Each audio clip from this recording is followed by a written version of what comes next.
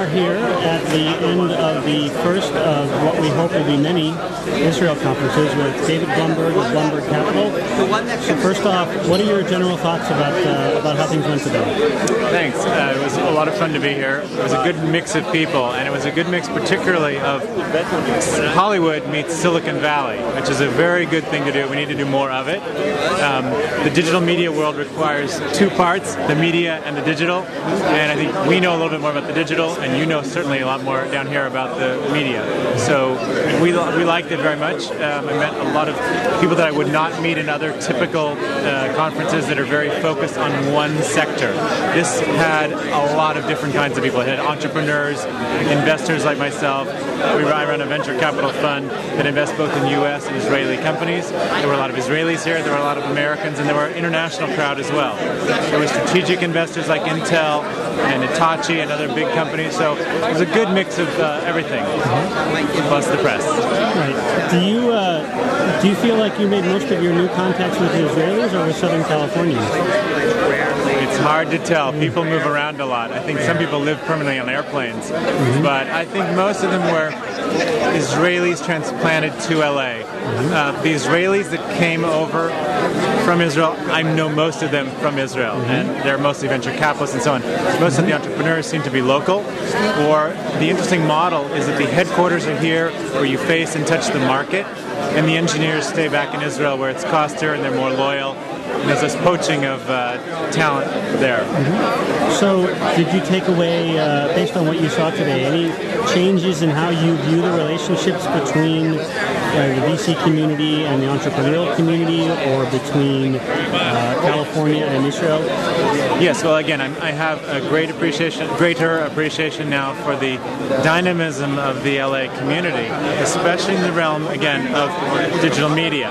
It's an area that we have to interact with more because you understand the consumer, I think, better fundamentally than some of us up north. And Israelis need to tie into that as well, because Israelis often are very technically competent but don't necessarily have the touch of the consumer. So Israelis who transplant to LA get that by osmosis. And so I saw a lot of interesting things today and yesterday at the speakers dinner that have intrigued me. I mean, several companies I'm going to want to come up and present to us in San Francisco. So can we expect you at the next conference if there is one? I would be delighted.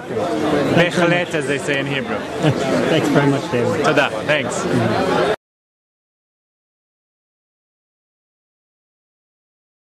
So why am I here?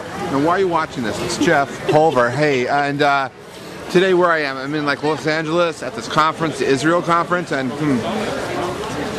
turns out I don't have to fly to Tel Aviv to be inspired by great Israeli innovation. Because for some reason, on this particular day, Israel came to Los Angeles, and it's been an amazing opportunity to reconnect with friends and make some new ones and really see what's happening in the world of the now. And there's no place on earth I ever go to be inspired other than, it's not Silicon Valley, I'm sorry guys, it happens to be the greater Tel Aviv area. Because it's the only place on earth I know where people work not only 24/7, but they have this amazing can-do attitude that like anything, and frankly everything is possible.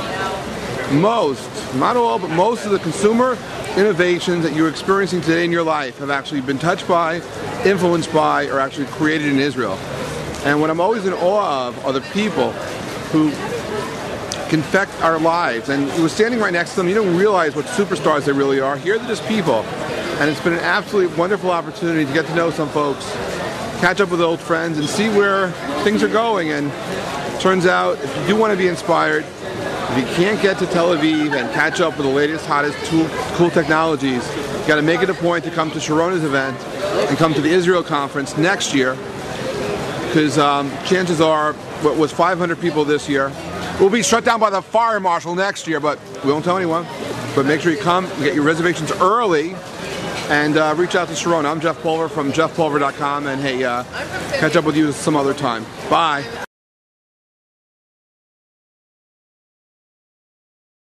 Hi, my name is Ram Moskowitz. I'm here as an investor. I'm always looking for new adventures, and I think I've seen some couple interesting ideas for future investments. Startup technology companies, or what business? Basically, startup technologies or medical equipment. and I'm sure there's something will come up from this day here. And you mentioned that you had a portfolio company here as well, yes? The company so far that I invested is in IQ Technology, and they are involved in the educational toys market. So any interesting bites here for future investments or more partnerships and people you can collaborate with? I've heard a lot and need to do my homework, my research, and we'll take it from there. Great. Sure, I had a great time. Thanks very much. Of course.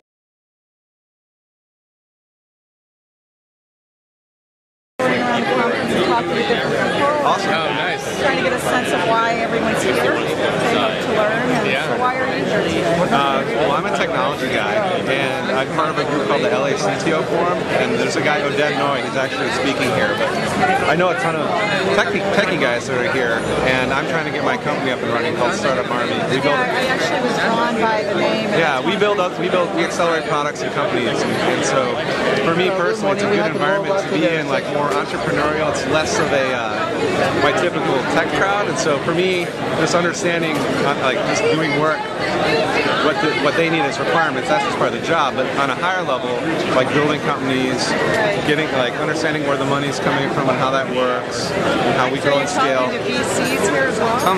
Some. We're finding we've developed like a vetting process to try to identify.